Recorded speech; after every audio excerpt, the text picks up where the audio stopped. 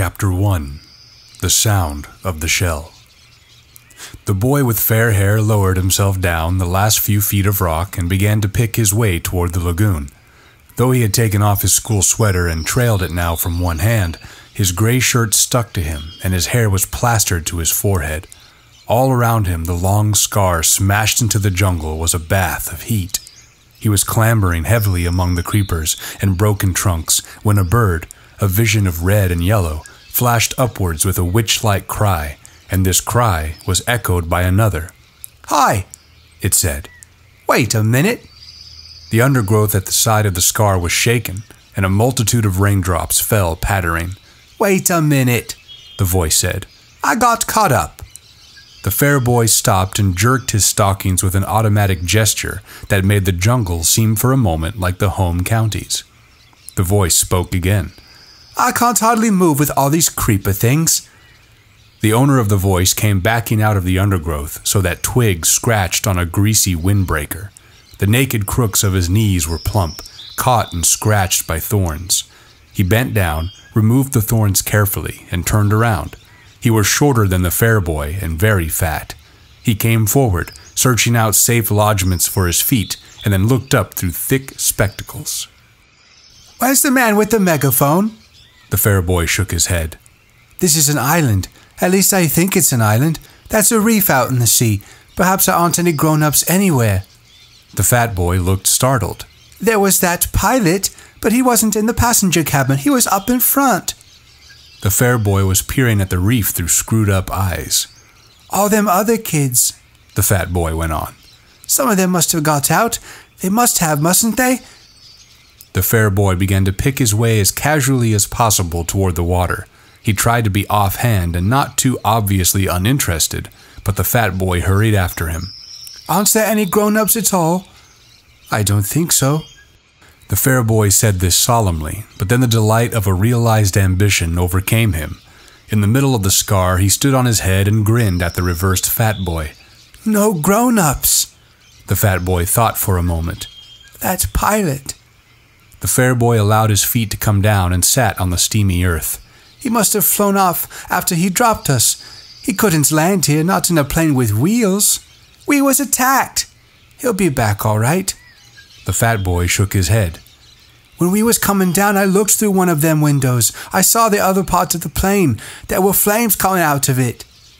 He looked up and down the scar. "And this is what the cabin done." The fair boy reached out and touched the jagged end of a trunk. For a moment he looked interested. "What happened to it?" he asked. "Where's it got to now?" "That storm dragged it out to sea. It wasn't half dangerous with all them tree trunks falling. There must have been some kids still in it." He hesitated for a moment, then spoke again.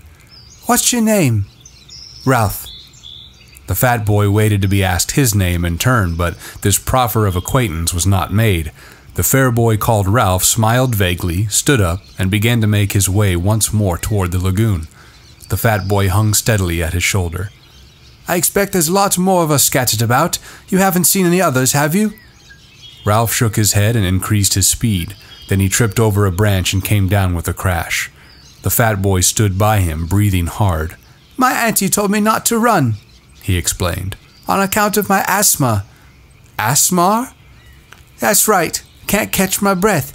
I was the only boy in our school that had asthma," said the fat boy with a touch of pride. "And I've been wearing specs since I was 3. He took off his glasses and held them out to Ralph, blinking and smiling, and then started to wipe them against his grubby windbreaker. An expression of pain and inward concentration altered the pale contours of his face. He smeared the sweat from his cheeks and quickly adjusted the spectacles on his nose. "Dem fruit!" He glanced around the scar. "Dem fruit," he said. "I expect—" He put on his glasses, waded away from Ralph, and crouched down among the tangled foliage. "I'll be out again in just a minute." Ralph disentangled himself cautiously and stole away through the branches. In a few seconds, the fat boy's grunts were behind him, and he was hurrying toward the screen that still lay between him and the lagoon. He climbed over a broken trunk and was out of the jungle. The shore was fledged with palm trees. These stood or leaned or reclined against the light, and their green feathers were 100 feet up in the air. The ground beneath them was a bank covered with coarse grass, torn everywhere by the upheavals of fallen trees, scattered with decaying coconuts and palm saplings. Behind this was the darkness of the forest proper and the open space of the scar. Ralph stood, one hand against a gray trunk, and screwed up his eyes against the shimmering water. Out there, perhaps a mile away, the white surf flinked on a coral reef, and beyond that the open sea was dark blue. Within the irregular arc of coral, the lagoon was still as a mountain lake, blue of all shades and shadowy green and purple. The beach between the palm terrace and the water was a thin stick, endless apparently, for to Ralph's left the perspectives of palm and beach and water drew to a point at infinity, and always, almost visible, was the heat. He jumped down from the terrace. The sand was thick over his black shoes and the heat hit him. He became conscious of the weight of clothes, kicked his shoes off fiercely, and ripped off each stocking with its elastic garter in a single movement. Then he leapt back on the terrace, pulled off his shirt, and stood there among the skull-like coconuts with green shadows from the palms and the forest sliding over his skin. He undid the snake clasp of his belt, lugged off his shorts and pants, and stood there naked, looking at the dazzling beach and the water. He was old enough, 12 years and a few months, to have lost the prominent tummy of childhood, and not yet old enough for adolescence to have made him awkward. You could see now that he might make a boxer, as far as width and heaviness of shoulders went, but there was a mildness about his mouth and eyes that proclaimed no devil. He patted the palm trunk softly, and, forced at last to believe in the reality of the island, laughed delightedly again and stood on his head. He turned neatly onto his feet, jumped down to the beach, knelt and swept a double armful of sand into a pile against his chest. Then he sat back and looked at the water with bright, excited eyes. "Ralph!" The fat boy lowered himself over the terrace and sat down carefully, using the edge as a seat. "I'm sorry I've been such a time. Them fruit." He wiped his glasses and adjusted them on his button nose. The frame had made a deep pink V on the bridge. He looked critically at Ralph's golden body and then down at his own clothes. He laid a hand on the end of a zipper that extended down his chest. "My auntie."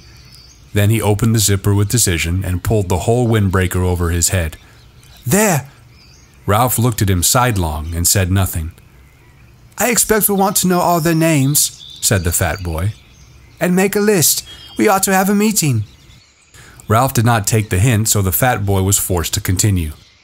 "I don't care what they call me," he said confidentially, "so long as they don't call me what they used to call me at school." Ralph was faintly interested. "What was that?" The fat boy glanced over his shoulder, then leaned toward Ralph. He whispered, "They used to call me Piggy." Ralph shrieked with laughter. He jumped up. "Piggy! Piggy! Ralph, please!" Piggy clasped his hands in apprehension. "I said I didn't want... Piggy! Piggy!" Ralph danced out into the hot air of the beach and then returned as a fighter plane, with wings swept back, and machine-gun Piggy. Xiao! He dived in the sand at Piggy's feet and lay there laughing. "Piggy!" Piggy grinned reluctantly, pleased despite himself at even this much recognition. "So long as you don't tell the others." Ralph giggled into the sand. The expression of pain and concentration returned to Piggy's face. "Half a sec." He hastened back into the forest. Ralph stood up and trotted along to the right.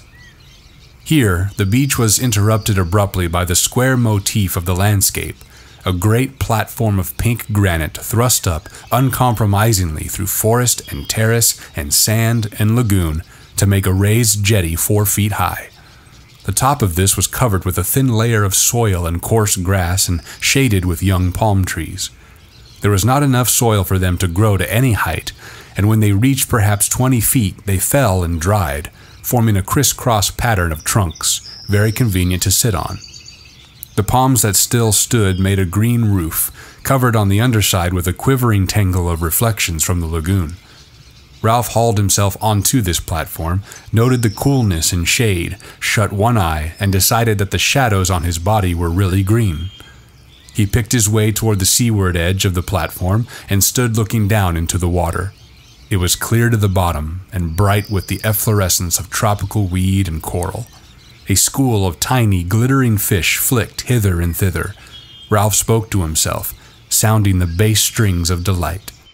"Wizzo!" Beyond the platform there was more enchantment. Some act of God, a typhoon perhaps, or the storm that had accompanied its own arrival, had banked sand inside the lagoon so that there was a long, deep pool in the beach with a high ledge of pink granite at the further end. Ralph had been deceived before now by the specious appearance of depth in a beach pool, and he approached this one preparing to be disappointed. But the island ran true to form, and the incredible pool, which clearly was only invaded by the sea at high tide, was so deep at one end as to be dark green. Ralph inspected the whole 30 yards carefully, and then plunged in. The water was warmer than his blood, and he might have been swimming in a huge bath. Piggy appeared again, sat on the rocky ledge, and watched Ralph's green and white body enviously. "You can't half swim, Piggy." Piggy took off his shoes and socks, ranged them carefully on the ledge, and tested the water with one toe. "It's hot. What did you expect?" "I didn't expect nothing. My auntie—" "Sucks to your auntie." Ralph did a surface dive and swam underwater with his eyes open. The sandy edge of the pool loomed up like a hillside. He turned over, holding his nose, and a golden light danced and shattered just over his face. Piggy was looking determined and began to take off his shorts. Presently, he was palely and fatly naked. He tiptoed down the sandy side of the pool and sat there up to his neck in water, smiling proudly at Ralph. "Aren't you going to swim?" Piggy shook his head. "I can't swim. I wasn't allowed. My asthma—" "Sucks to your asthma." Piggy bore this with a sort of humble patience. "You can't half swim well." Ralph paddled backwards down the slope, immersed his mouth, and blew a jet of water into the air. Then he lifted his chin and spoke. "I could swim when I was 5. Daddy taught me. He's a commander in the Navy. When he gets leave, he'll come and rescue us. What's your father?" Piggy flushed suddenly. "My dad's dead," he said quickly. "And my mum?" He took off his glasses and looked vainly for something with which to clean them. "I used to live with my auntie. She kept a candy store. I used to get ever so many candies, as many as I liked." "When will your dad rescue us?" "Soon as he can." Piggy rose, dripping from the water, and stood naked, cleaning his glasses with a sock. The only sound that reached them now through the heat of the morning was the long, grinding roar of the breakers on the reef. "How does he know we're here?" Ralph lolled in the water. Sleep enveloped him like the swathing mirages that were wrestling with the brilliance of the lagoon. "How does he know we're here?" "Because," thought Ralph. Because. The roar from the reef became very distant. "They'd tell him at the airport." Piggy shook his head, put on his flashing glasses, and looked down at Ralph. "Not them. Didn't you hear what the pilot said about the atom bomb? They're all dead." Ralph pulled himself out of the water, stood facing Piggy, and considered this unusual problem. Piggy persisted. "This an island, isn't it?" "I climbed a rock," said Ralph slowly, "and I think this is an island." "They're all dead," said Piggy. "And this is an island. Nobody don't know we're here. Your dads don't know. Nobody don't know." His lips quivered, and the spectacles were dimmed with mist. "We may stay here till we die." With that word, the heat seemed to increase till it became a threatening weight, and the lagoon attacked them with a blinding effulgence. "Get my clothes," muttered Ralph. "Along there." He trotted through the sand, enduring the sun's enmity, crossed the platform, and found his scattered clothes. To put on a gray shirt once more was strangely pleasing. Then he climbed the edge of the platform and sat in the green shade on a convenient trunk.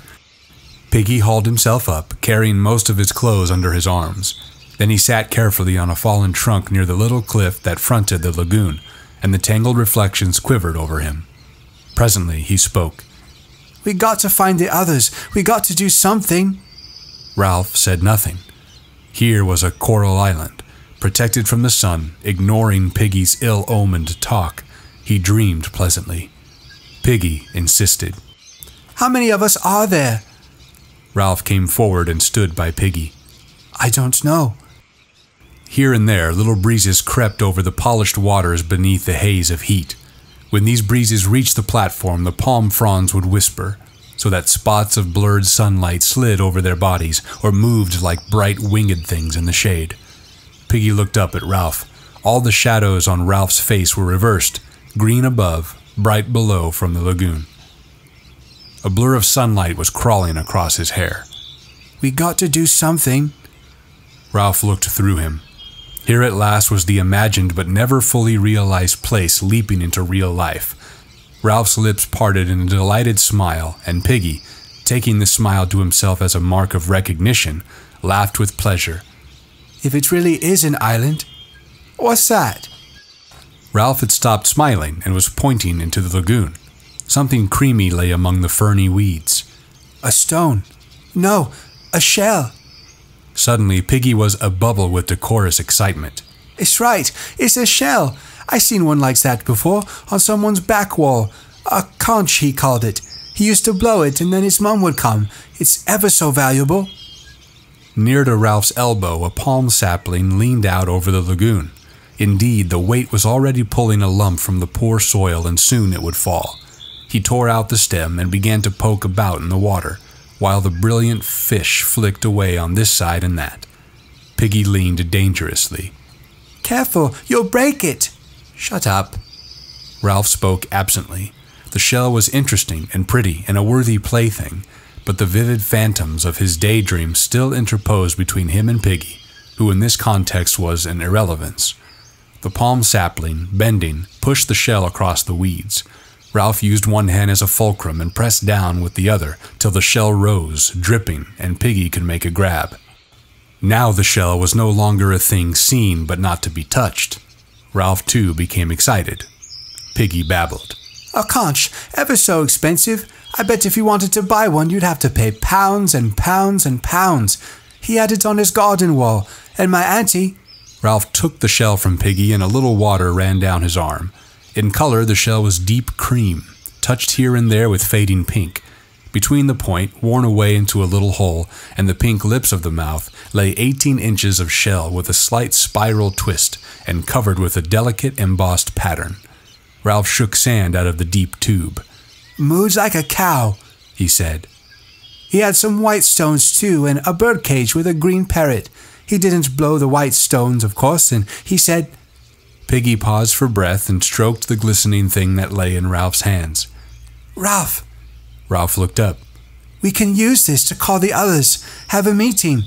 They'll come when they hear us. He beamed at Ralph. That was what you meant, didn't you? That's why you got the conch out of the water. Ralph pushed back his fair hair. How did your friend blow the conch? He kind of spat, said Piggy. My auntie wouldn't let me blow on account of my asthma. He said you blew from down here. Piggy laid a hand on his jutting abdomen. You try, Ralph. You'll call the others. Doubtfully, Ralph laid the small end of the shell against his mouth and blew. There came a rushing sound from its mouth, but nothing more. Ralph wiped the salt water off his lips and tried again, but the shell remained silent. He kind of spat.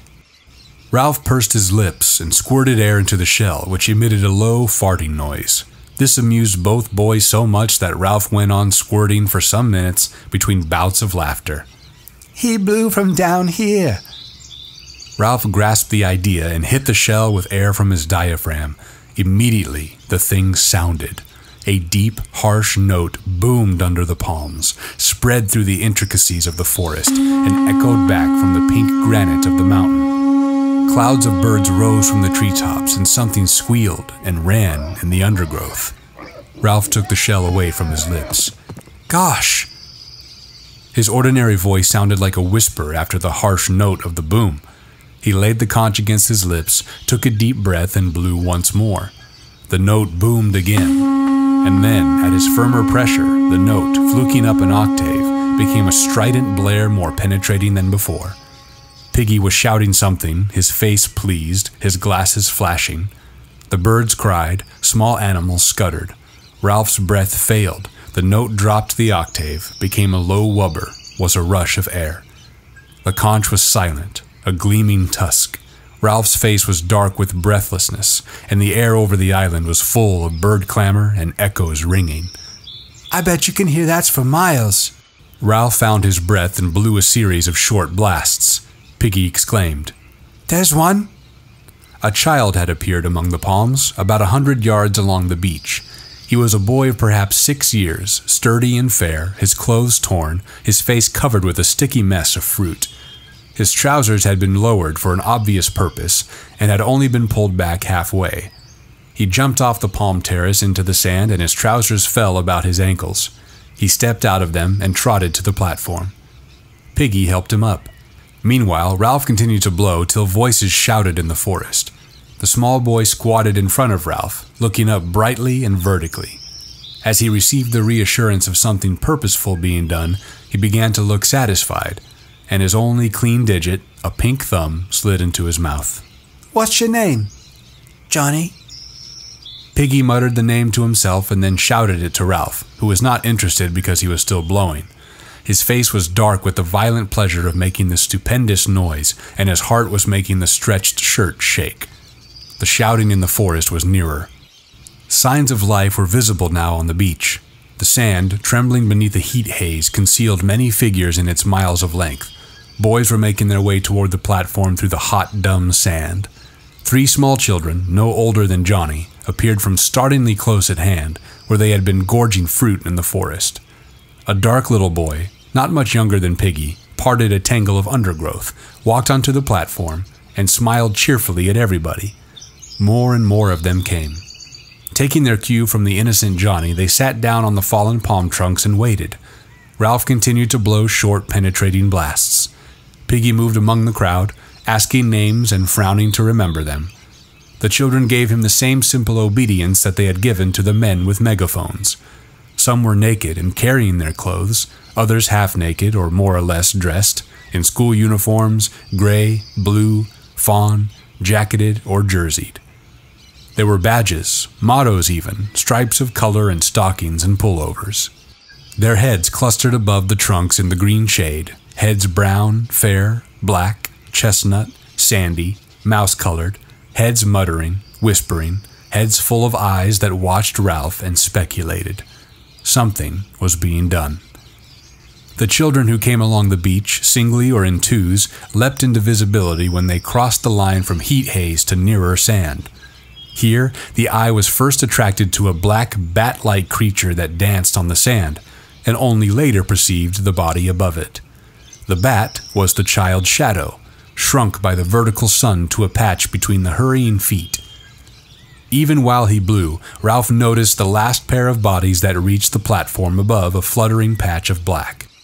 The 2 boys, bullet-headed and with hair like tow, flung themselves down and lay grinning and panting at Ralph like dogs. They were twins, and the eye was shocked and incredulous at such cheery duplication. They breathed together, they grinned together, they were chunky and vital. They raised wet lips at Ralph, for they seemed provided with not quite enough skin, so that their profiles were blurred and their mouths pulled open. Piggy bent his flashing glasses to them and could be heard between the blasts, repeating their names. Sam, Eric. Sam, Eric. Then he got muddled. The twins shook their heads and pointed at each other, and the crowd laughed. At last, Ralph ceased to blow and sat there, the conch trailing from one hand, his head bowed on his knees. As the echoes died away, so did the laughter, and there was silence. Within the diamond haze of the beach, something dark was fumbling along. Ralph saw it first and watched till the intentness of his gaze drew all eyes that way. Then the creature stepped from mirage onto clear sand, and they saw that the darkness was not all shadow, but mostly clothing. The creature was a party of boys, marching approximately in step, in 2 parallel lines, and dressed in strangely eccentric clothing. Shorts, shirts, and different garments they carried in their hands, but each boy wore a square black cap with a silver badge on it. Their bodies, from throat to ankle, were hidden by black cloaks which bore a long silver cross on the left breast, and each neck was finished off with a ham-bone frill. The heat of the tropics, the descent, the search for food, and now this sweaty march along the blazing beach had given them the complexions of newly washed plums. The boy who controlled them was dressed in the same way, though his cap badge was golden. When his party was about 10 yards from the platform, he shouted an order, and they halted, gasping, sweating, swaying in the fierce light. The boy himself came forward, vaulted onto the platform with his cloak flying, and peered into what to him was almost complete darkness. "Where's the man with the trumpet?" Ralph, sensing his sun-blindness, answered him. "There's no man with a trumpet, only me." The boy came close and peered down at Ralph, screwing up his face as he did so. What he saw of the fair-haired boy with the creamy shell on his knees did not seem to satisfy him. He turned quickly, his black cloak circling. "Isn't there a ship, then?" Inside the floating cloak, he was tall, thin, and bony, and his hair was red beneath the black cap. His face was crumpled and freckled and ugly, without silliness. Out of this face stared two light blue eyes, frustrated now and turning, or ready to turn, to anger. "Isn't there a man here?" Ralph spoke to his back. "No, we're having a meeting. Come and join in." The group of cloaked boys began to scatter from close line. The tall boy shouted at them. "Choir, stand still." Wearily obedient, the choir huddled into line and stood there swaying in the sun. Nonetheless, some began to protest faintly. "But, Merridew, please, Merridew, can't we—" Then one of the boys flopped on his face in the sand and the line broke up. They heaved the fallen boy to the platform and let him lie. Merridew, his eyes staring, made the best of a bad job. "All right then, sit down. Let him alone." "But, Merridew—" "He's always throwing a feint," said Merridew. "He did in Gibb and Addis and at Matins over the precentor." This last piece of shop brought sniggers from the choir, who perched like blackbirds on the criss-cross trunks and examined Ralph with interest. Piggy asked no names. He was intimidated by this uniform superiority and the offhand authority in Merridew's voice. He shrank to the other side of Ralph and busied himself with his glasses. Merridew turned to Ralph. "Aren't there any grown-ups?" "No." Merridew sat down on a trunk and looked round the circle. "Then we'll have to look after ourselves." Secure on the other side of Ralph, Piggy spoke timidly. "That's why Ralph made a meeting, so as we can decide what to do. We've heard names. That's Johnny. Those two, they're twins. Sam and Eric. Which is Eric? You? No, you're Sam. I'm Sam, and I'm Eric.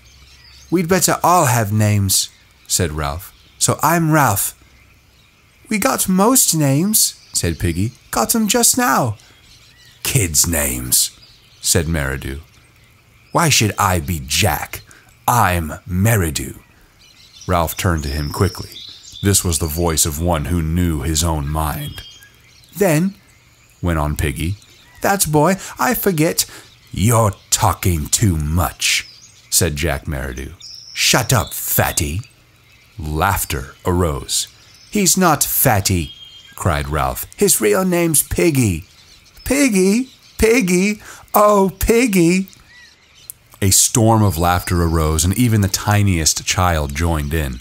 For the moment, the boys were a closed circuit of sympathy, with Piggy outside. He went very pink, bowed his head, and cleaned his glasses again. Finally, the laughter died away and the naming continued. There was Maurice, next in size among the choir boys to Jack, but broad and grinning all the time. There was a slight furtive boy whom no one knew, who kept to himself with an inner intensity of avoidance and secrecy. He muttered that his name was Roger, and was silent again. Bill, Robert, Harold, Henry, the choir boy who had fainted, sat up against a palm trunk, smiled pallidly at Ralph, and said that his name was Simon. Jack spoke. "We've got to decide about being rescued." There was a buzz. One of the small boys, Henry, said that he wanted to go home. "Shut up," said Ralph absently. He lifted the conch. "Seems to me we ought to have a chief to decide things." "A chief! A chief!" "I ought to be chief," said Jack with simple arrogance. "Because I'm chapter choirster and head boy. I can sing C sharp." Another buzz. "Well then," said Jack, He hesitated. The dark boy, Roger, stirred at last and spoke up. "Let's have a vote." "Yes, vote for chief. Let's vote."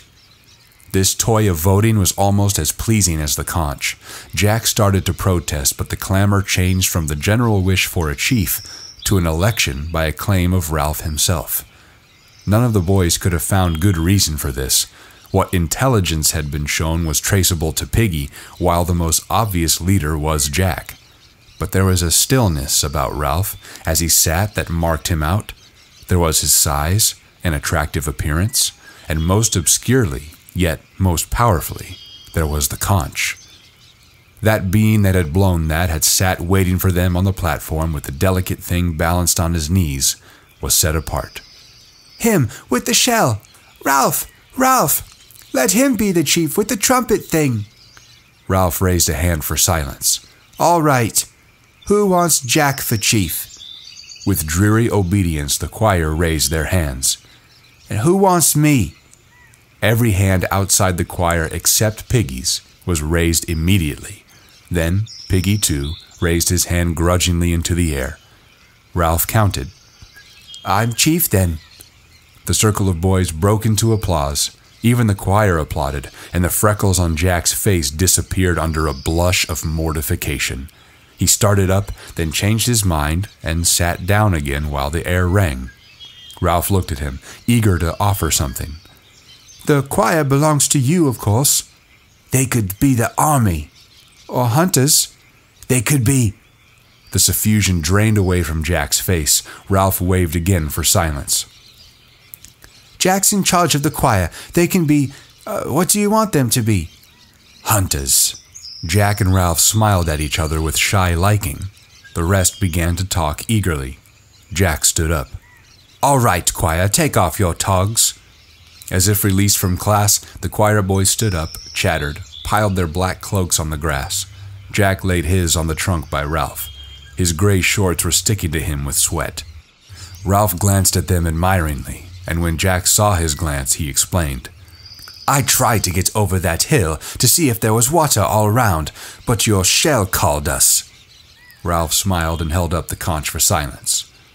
"Listen, everybody. I've got to have time to think things out. I can't decide what to do straight off. If this isn't an island, we might be rescued straight away. So we've got to decide if this is an island. Everybody must stay around here and wait and not go away. 3 of us. If we take more, we'd all get mixed and lose each other. 3 of us will go on an expedition and find out. I'll go, and Jack and... He looked around the circle of eager faces. There was no lack of boys to choose from. "And Simon." The boys round Simon giggled, and he stood up, laughing a little. Now that the pallor of his faint was over, he was a skinny, vivid little boy, with a glance coming up from under a hut of straight hair that hung down, black and coarse. He nodded at Ralph. "I'll come." "And I..." Jack snatched from behind him a sizable sheath knife and clouted it into a trunk. The buzz rose and died away. Piggy stirred. "I'll come." Ralph turned to him. "You're no good on a job like this." "All the same..." "We don't want you," said Jack flatly. 3's enough." Piggy's glasses flashed. "I was with him when he found the conch. I was with him before anyone else was." Jack and the others paid no attention. There was a general dispersal. Ralph, Jack, and Simon jumped off the platform and walked along the sand past the bathing pool. Piggy hung bumbling behind them. "If Simon walks in the middle of us," said Ralph, "then we could talk over his head." The 3 of them fell into step. This meant that every now and then Simon had to do a double shuffle to catch up with the others. Presently, Ralph stopped and turned back to Piggy. "Look." Jack and Simon pretended to notice nothing. They walked on. "You can't come." Piggy's glasses were misted again, this time with humiliation. "You told him, after what I said." His face flushed. His mouth trembled. "After I said I didn't want..." "What on earth are you talking about?" "About being called Piggy. I said I didn't care as long as they didn't call me Piggy, and I said not to tell, and then you went and said straight out." Stillness descended on them. Ralph, looking with more understanding at Piggy, saw that he was hurt and crushed. He hovered between the two courses of apology or further insult. "Better Piggy than Fatty," he said at last, with the directness of genuine leadership. "And anyway, I'm sorry if you feel like that. Now go back, Piggy, and take names. That's your job. So long." He turned and raced after the other two. Piggy stood, and the rose of indignation faded slowly from his cheeks. He went back to the platform. The three boys walked briskly on the sand. The tide was low, and there was a strip of weed-strewn beach that was almost as firm as a road. A kind of glamour was spread over them and the scene, and they were conscious of the glamour and made happy by it. They turned to each other, laughing excitedly, talking, not listening. The air was bright. Ralph, faced by the task of translating all this into an explanation, stood on his head and fell over. When they had done laughing, Simon stroked Ralph's arm shyly, and they had to laugh again. "Come on," said Jack presently. "We're explorers." "We'll go to the end of the island," said Ralph, "and look round the corner, if it is an island." Now, toward the end of the afternoon, the mirages were settling a little. They found the end of the island quite distinct and not magicked out of shape or sense. There was a jumble of the usual squareness, with one great block sitting out in the lagoon. Seabirds were nesting there. "Like icing," said Ralph. "on a pink cake." "We shan't see round this corner," said Jack. "Because there isn't one, only a slow curve, and you can see the rocks get worse." Ralph shaded his eyes and followed the jagged outline of the crags up toward the mountain. This part of the beach was nearer the mountain than any other that they had seen. "We'll try climbing the mountain from here," he said. "I should think this is the easiest way. There's less of that jungly stuff and more pink rock. Come on." The three boys began to scramble up. Some unknown force had wrenched and shattered these cubes so they lay askew, often piled diminishingly on each other.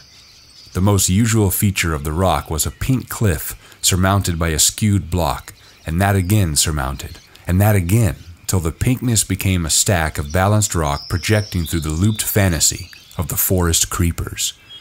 Where the pink cliffs rose out of the ground, there were often narrow tracks winding upwards. They could edge along them, deep in the plant world, their faces to the rock. "What's made this track?" Jack paused, wiping the sweat from his face. Ralph stood by him, breathless. "Men?" Jack shook his head. "Animals." Ralph peered into the darkness under the trees. The forest minutely vibrated. "Come on." The difficulty was not the steep ascent around the shoulders of rock, but the occasional plunges through the undergrowth to get to the next path. Here, the roots and stems of creepers were in such tangles that the boys had to thread through them like pliant needles. Their only guide, apart from the brown ground and occasional flashes of light through the foliage, was the tendency of slope. Whether this hole, laced as it was with the cables of creeper, stood higher than that. Somehow, they moved up. Immured in these tangles, at perhaps their most difficult moment, Ralph turned with shining eyes to the others. "Wacko! Wizard! Smashing!" The cause of their pleasure was not obvious. All three were hot, dirty, and exhausted. Ralph was badly scratched. The creepers were as thick as their thighs and left little but tunnels for further penetration. Ralph shouted experimentally, and they listened to the muted echoes. "This is real exploring," said Jack. "I bet nobody's been here before." "We ought to draw a map," said Ralph. "Only we haven't any paper." "We could make scratches on bark," said Simon, "and rub black stuff in." Again came the solemn communion of shining eyes in the gloom. "Wacko! Wizard!" There was no place for standing on Wud's head. This time, Ralph expressed the intensity of his emotion by pretending to knock Simon down, and soon they were a happy, heaving pile in the underdusk. When they had fallen apart, Ralph spoke first. "Got to get on." The pink granite on the next cliff was further back from the creepers and trees so that they could trot up the path. This again led into more open forest so that they had a glimpse of the spread sea. With openness came the sun. It dried the sweat that had soaked their clothes in the dark, damp heat. At last, the way to the top looked like a scramble over pink rock with no more plunging through darkness. The boys chose their way through defiles and over heaps of sharp stone. Look!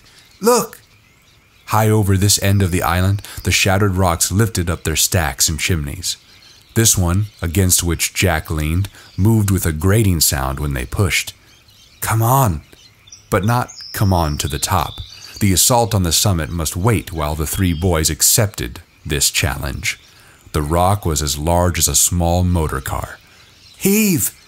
Sway back and forth. Catch the rhythm. Heave! Increase the swing of the pendulum. Increase, increase. Come up and bear against that point of furthest balance. Increase, increase. Heave! The great rock loitered, poised on one toe, decided not to return, moved through the air, fell, struck, turned over, leapt droning through the air and smashed a deep hole in the canopy of the forest. Echoes and birds flew, white and pink dust floated. The forest further down shook as with the passage of an enraged monster. And then the island was still. Wacko! Like a bomb! Wow! Not for 5 minutes could they drag themselves away from this triumph. But they left at last. The way to the top was easy after that. As they reached the last stretch, Ralph stopped. Golly! They were on the lip of a circular hollow in the side of the mountain. This was filled with a blue flower, a rock plant of some sort, and the overflow hung down the vent and spilled lavishly among the canopy of the forest.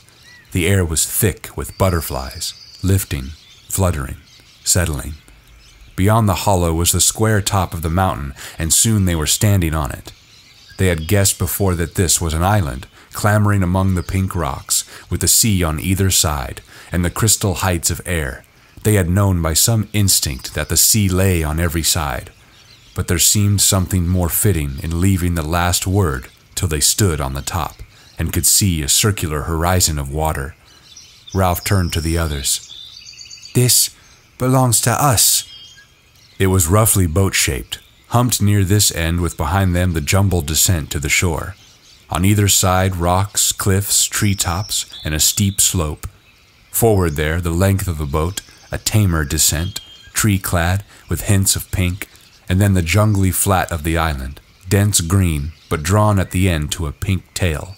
There, where the island petered out in water, was another island, a rock, almost detached, standing like a fort, facing them across the green with one bold pink bastion. The boys surveyed all this, then looked out to sea. They were high up, and the afternoon had advanced. The view was not robbed of sharpness by mirage. That's a reef, a coral reef. I've seen pictures like that. The reef enclosed more than one side of the island, lying perhaps a mile out and parallel to what they now thought of as their beach. The coral was scribbled in the sea as though a giant had bent down to reproduce the shape of the island in a flowing chalk line, but tired before he had finished. Inside the peacock water, rocks and weeds showing as in an aquarium. Outside was the dark blue of the sea. The tide was running, so that long streaks of foam tailed away from the reef, and for a moment they felt that the boat was moving steadily astern. Jack pointed down. That's where we landed. Beyond falls and cliffs there was a gash visible in the trees. There were the splintered trunks and then the drag, leaving only a fringe of palm between the scar and the sea. There, too, jutting into the lagoon, was the platform, with insect-like figures moving near it. Ralph sketched a twining line from the bald spot on which they stood down a slope, a gully, through flowers, round and down to the rock where the scar started. That's the quickest way back. Eyes shining, mouths open, triumphant, they savored the right of domination. They were lifted up, were friends. There's no village smoke, and no boats, said Ralph wisely. We'll make sure later, but I think it's uninhabited. We'll get food, cried Jack. Hunt, catch things until they fetch us. Simon looked at them both, saying nothing but nodding till his black hair flopped backwards and forwards. His face was glowing. Ralph looked down the other way where there was no reef. Steeper, said Jack. Ralph made a cupping gesture. That bit of forest down there, the mountain holds it up. Every point of the mountain held up trees, flowers and trees. Now the forest stirred, roared, flailed. The nearer acres of rock flowers fluttered, and for half a minute the breeze blew cool on their faces. Ralph spread his arms. "All ours!" They laughed and tumbled and shouted on the mountain. "I'm hungry." When Simon mentioned his hunger, the others became aware of theirs. "Come on," said Ralph. "We've found out what we wanted to know." They scrambled down a rock slope, dropped among flowers, and made their way under the trees. Here they paused and examined the bushes round them curiously. Simon spoke first. "Like candles, candle bushes, candle buds." The bushes were dark evergreen and aromatic, and the many buds were waxen green and folded up against the light. Jack slashed at one with his knife, and the scent spilled over them. "Candle buds." "You couldn't light them," said Ralph. "They just look like candles." "Green candles," said Jack contemptuously. "We can't eat them. Come on." They were in the beginnings of the thick forest, plonking with weary feet on a track, when they heard the noises, squeakings, and the hard strike of hoofs on a path. As they pushed forward, the squeaking increased till it became a frenzy. They found a piglet, caught in a curtain of creepers, throwing itself at the elastic traces in all the madness of extreme terror. Its voice was thin, needle-sharp, and insistent.